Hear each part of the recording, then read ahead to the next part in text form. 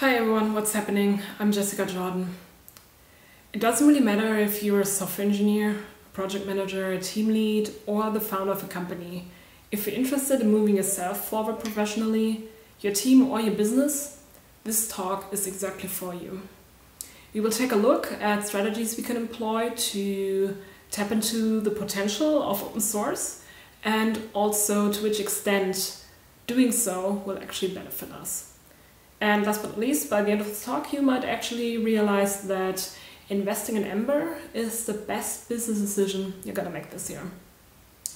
But before we talk about investment and all of this stuff, let's talk about Ember and what actually brings me here to talk about this.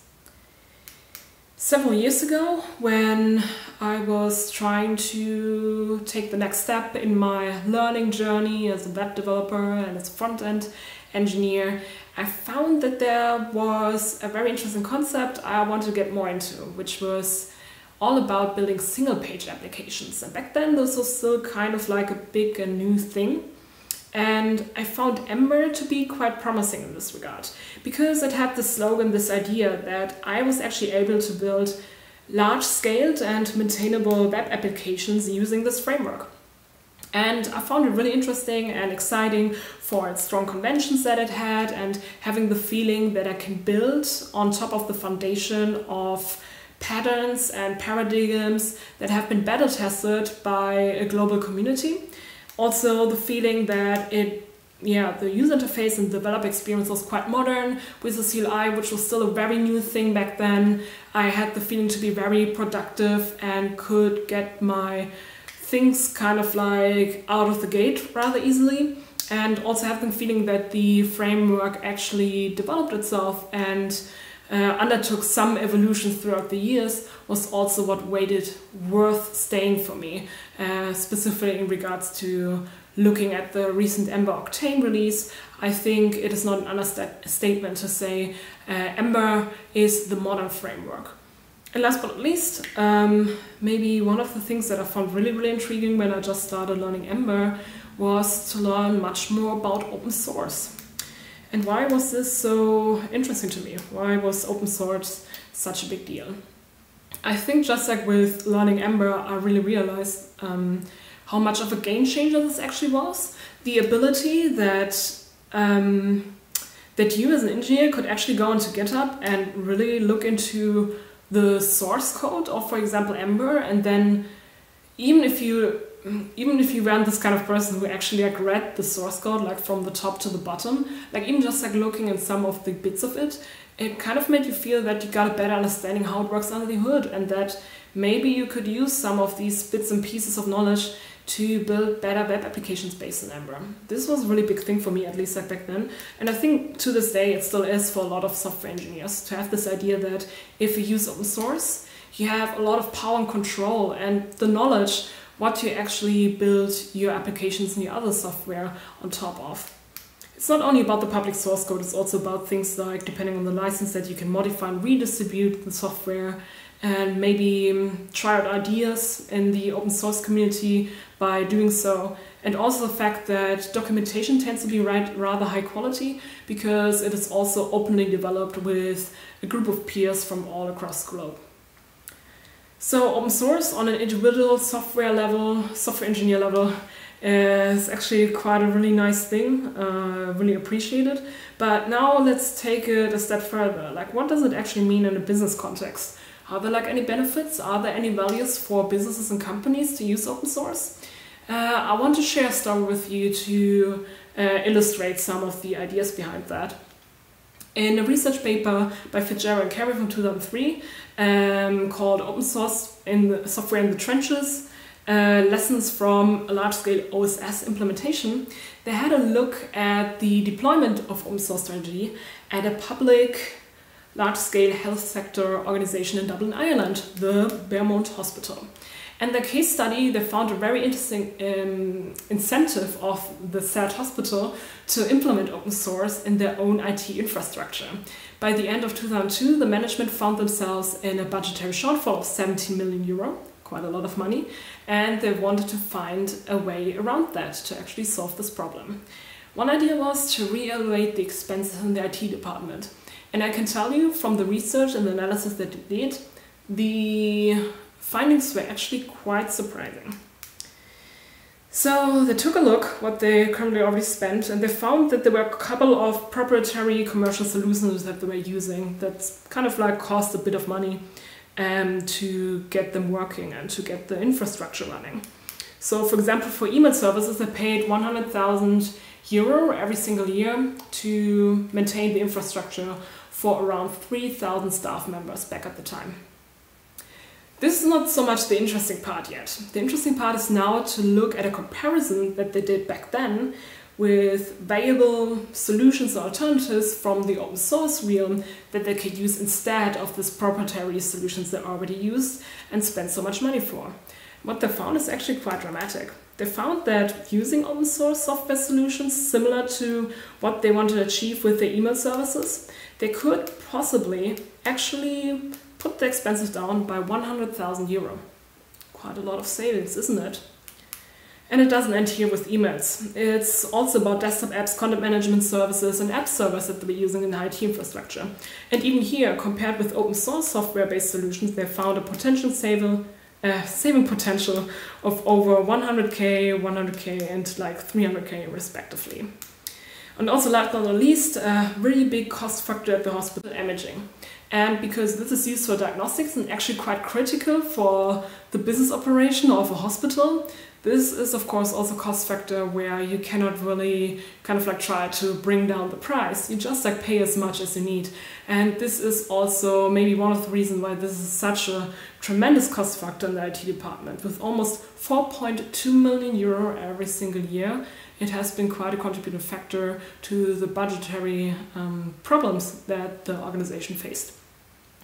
And even here, in this very specific example, X-ray digital imaging technology, you can imagine how small the community is that actually tries to distribute software around this. Even there, they could actually find OSS-based components that would help them to make savings. And also here, the saving potential is quite drastic. They found using open source, they might actually have another potential for savings of over 4.15 million. All of this costs and savings actually add up, so they calculated that for the first year of implementation of open source software solutions, they might have a saving potential of 4.75 million euro, and over 5 years, calculating all the maintenance costs, renewing subscriptions for commercial services, they also found that here they had an immense saving potential of 8.17 million euro. And just to give you an idea what 8.17 million euro means, because at least I personally, after 1 million euro, I don't understand what this number means anymore.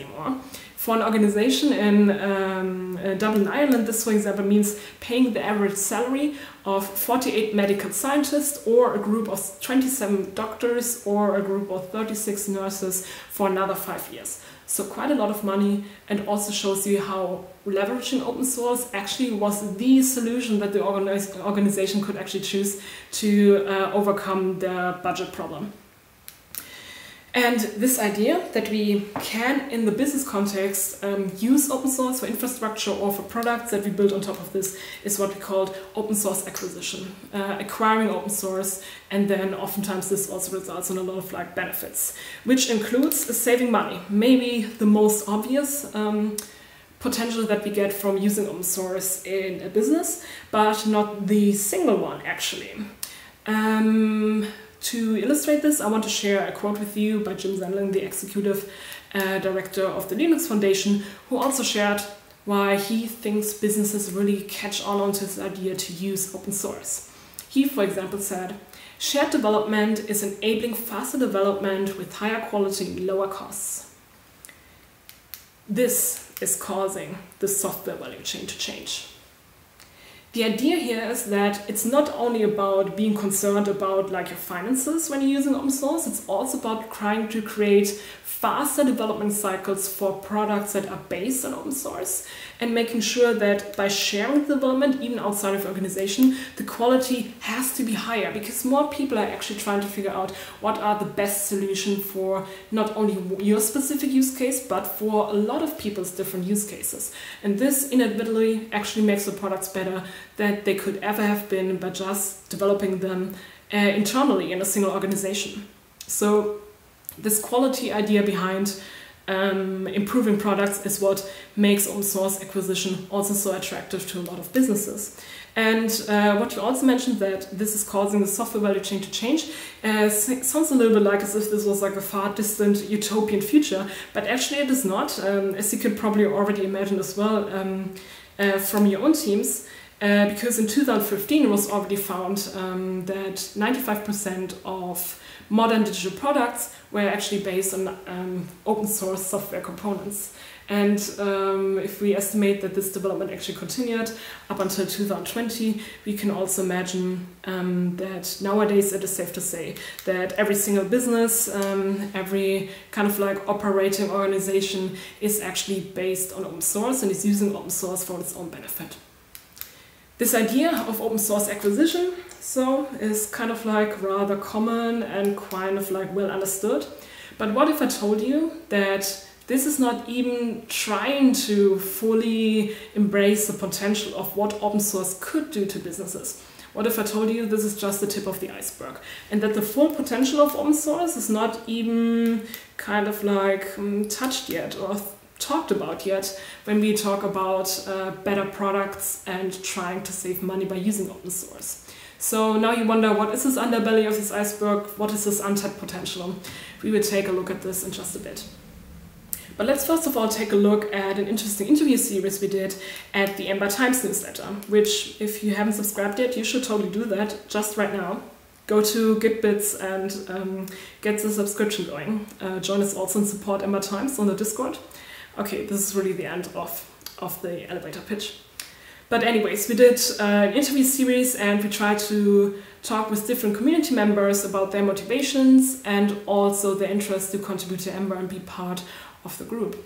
We also talked with Jen Weber, who's an Ember Core Learning team member, Ember Framework Core team member, who also gave this excellent keynote just earlier here at Virtual EmberConf, and who talked with us also about her intrinsic motivations to contribute to Ember.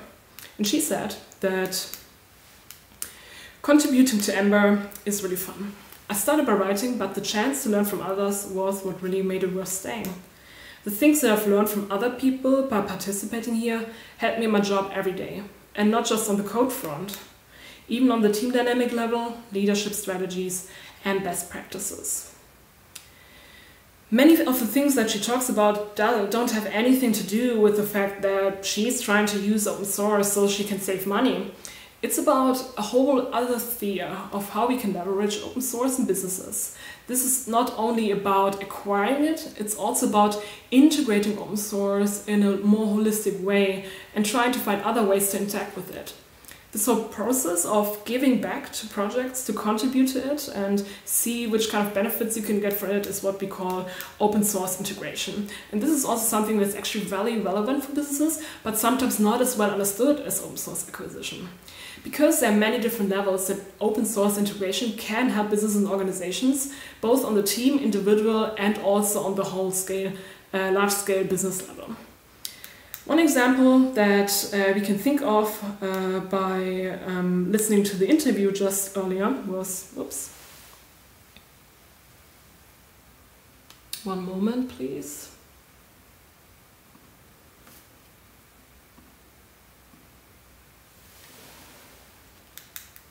Here we go. Sorry about that. One thing that we thought about when we think about OSS integration is the fact that engineers who actually contribute to open source have another and very significant way to improve their own skills in many different areas, be it technical skills, learning a new programming language, getting like more intimate knowledge of libraries or frameworks that they're using, or be it organizational skills, trying to lead initiatives in the community, for example, writing RFCs, or trying to lead new efforts, for example, redesign of a website to bring them to life and to bring back these kind of skills that have been honed in remote collaboration with peers all around the world into your own organization, where they can also be very beneficial. It's all about thinking of it more of a way to try to provide the room and the space for engineers who are already working on your teams to nurture their own excellence that they already have and to really fulfill the new full potential. And last but not least, also, if you think about it from this way, what does it actually mean if an engineer can really work on something that they share values with? What if an engineer really feels that having a real impact, not only on a product that is developed internally, but on something that is used by organizations all around the world and that can have like a real pragmatic use case and be a real solution out there, is something that they really value and can give them also another sense of fulfillment that might even exceed their fulfillment in their day-to-day job. If you think about this way, we can also think about that this is some nourishment we can provide to teams, to engineers, and to our business by providing this sense of fulfillment and work satisfaction. And of course, this is not the end of the story.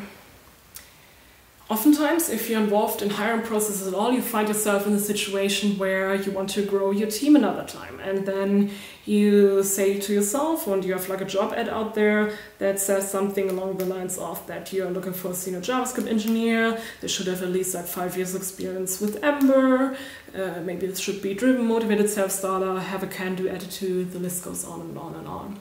And at the end of the day, you might actually find a lot of like great candidates that really fit this profile really nicely, and you're already doing a great job to get all of these great people potentially getting onto your team and creating great work.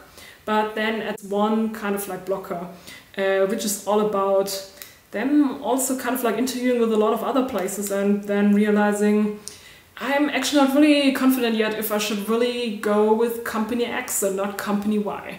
And if you are company X, you kind of like now realize, this is actually quite frustrating. You spend a lot of like time and money into hiring processes, and sometimes it really just doesn't work out because the demand for skilled workers, knowledge workers is really high. And it's actually not so clear yet how to get this competitive edge at the very end of a talent process to get people to really confidently say, I want to be here.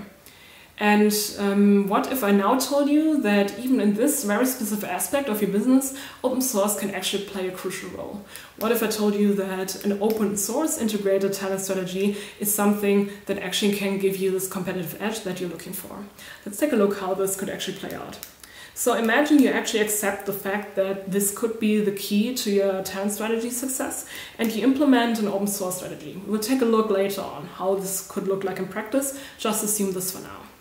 What you might find is that especially these people who already contribute to open source that find a lot of like value in contributing to it in their paid work time at your company get an increased sense of fulfillment or work satisfaction because they can actually adhere to their own interest rather easily by choosing freely work on open source projects.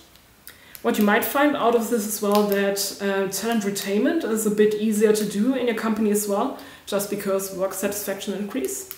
And what you get out of this as well might be that, especially if your engineers are really involved in open source communities, that they reach out to other engineers rather automatically by working on any kind of projects, and that this kind of network that they are creating is also something that can later on help you in the talent acquisition process by being able to actually proactively reach out to other skilled engineers that already have the skill set that you are looking for by being involved in the same open source community as your engineers are already in. You actually have the chance to provide opportunities to people who are maybe looking for the next career steps months or years from now. And thinking about these 5 key steps of your talent strategy and how it plays into open source is something that you could also keep in mind and might be kind of like the convincing factor for you already. But even after this, even after kind of like highlighting how attracting talent, retaining talent might be something that's really great for you and how open source can play a role, you might still kind of like think to yourself, well, like honestly, sounds all really great in theory, but like in practice, how does this really work? We're a small company, we have a lot of deadlines, we work in a very fast-paced environment, we don't have the time and the money to actually do all of this. Just like another thing that actually distracts us from our core business.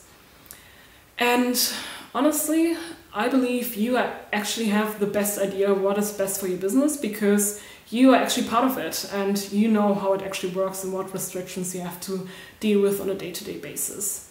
So this part of the talk is not all about trying to convince you what is right or wrong. It's more about giving you ideas, what you could employ and what you could leave out, depending on what you really need. And maybe there are some things that I show you right now in an example of how open source could look like in practice that are valuable for you. Maybe they're not. But just keep an open mind and see if there's something that you could take away from when we talk about how open source can look like in action and practice by the examples of different strategies in real-life businesses.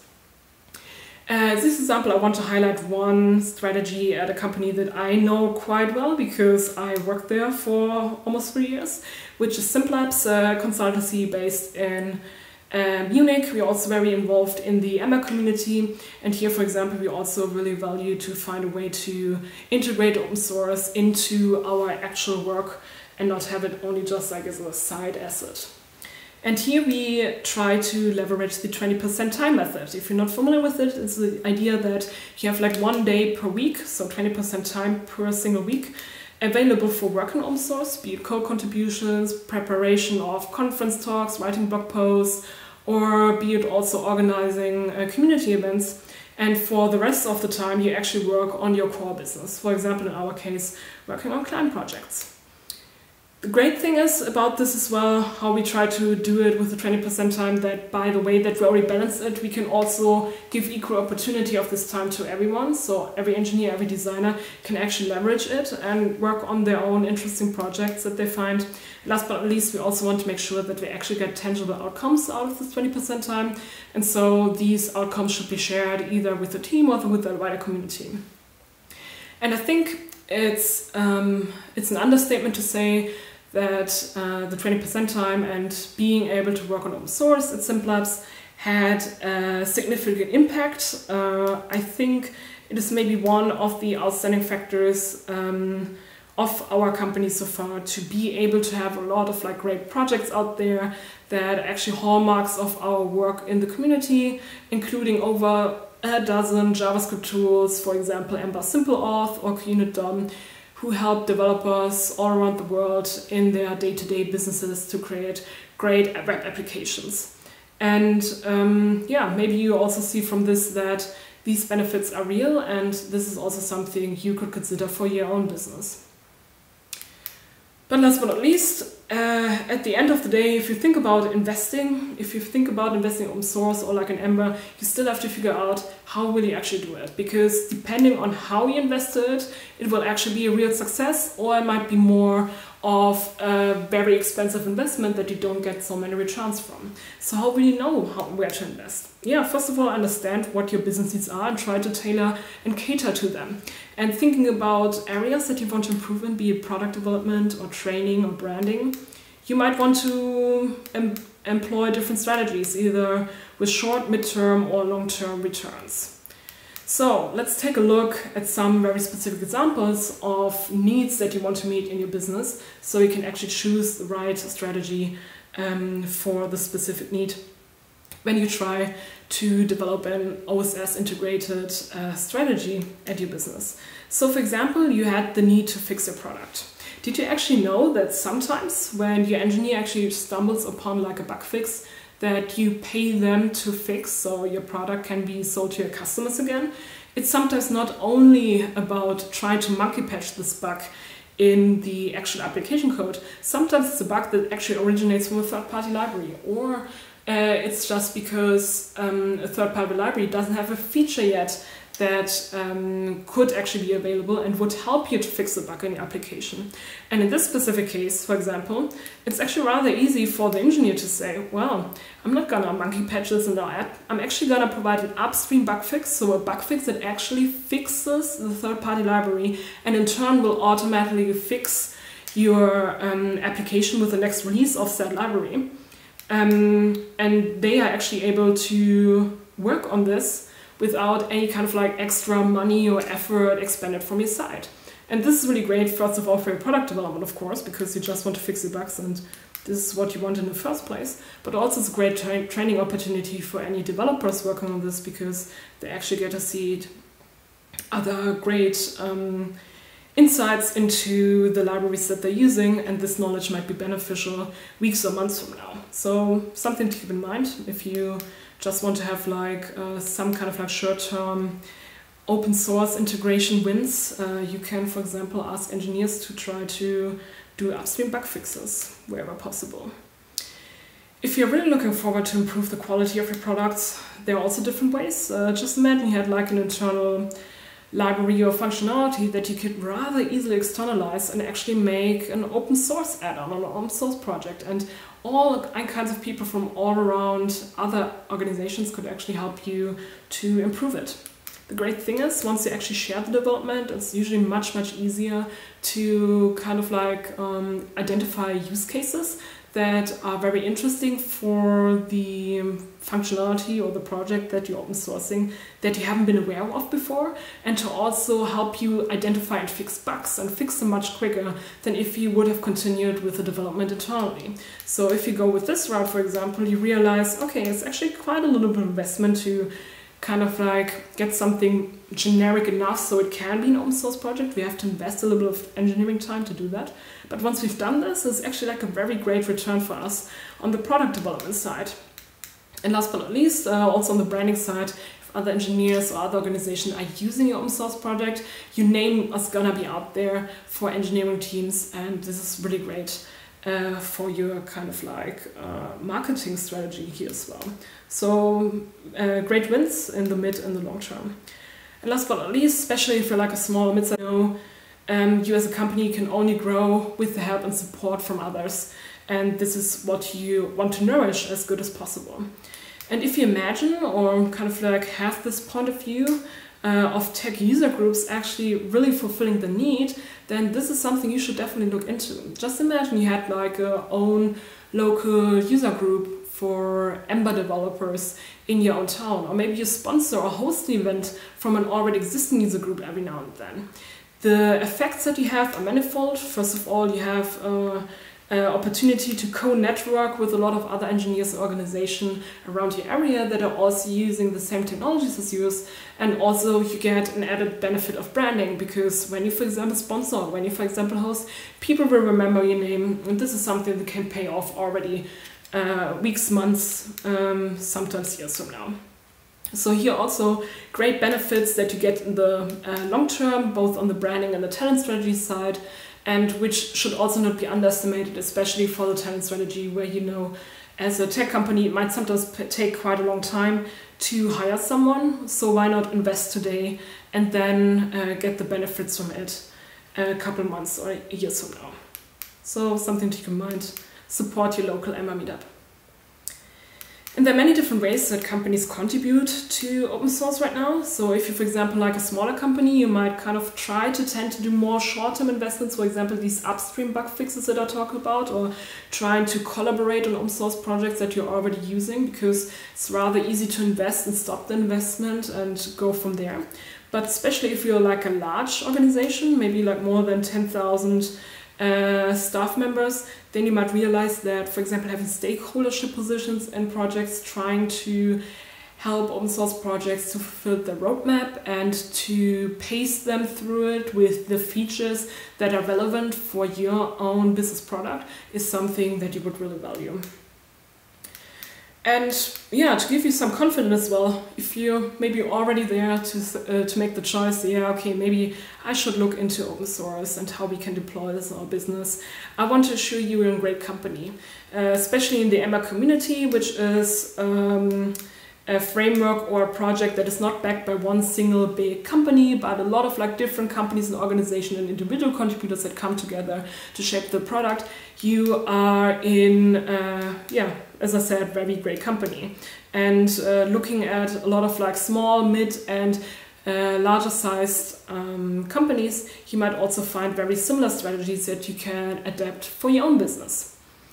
And yeah, with this, I think you have like a better understanding how this could actually play out, and that higher quality products, more secure products, but also more effective and excellent teams, as well as the competitive edge that you get in sales and also your talent strategy by employing open source in your business, are the things that actually give this multiplied business impact that is larger than just the sum of its parts. And yeah, I think you had a great time to kind of like get a little bit like of an insight together with me into open source and what it means in the Ember ecosystem specifically.